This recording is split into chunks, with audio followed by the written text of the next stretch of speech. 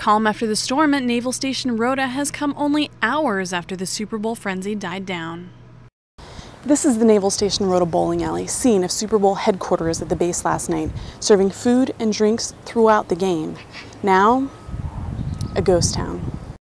Yes, the Saints came marching to a win in Sun Life Stadium, but the Monday morning after, there wasn't a lot of life for any of the service members who stayed up late to watch the game. Even at the fitness center, loyal gym-goers at Naval Station Rota have forsaken their workout habit in favor of getting a little more shut-eye before reporting to work at noon. Maybe because of the Super Bowl last night, and they were washing up to, 4 o'clock in the morning.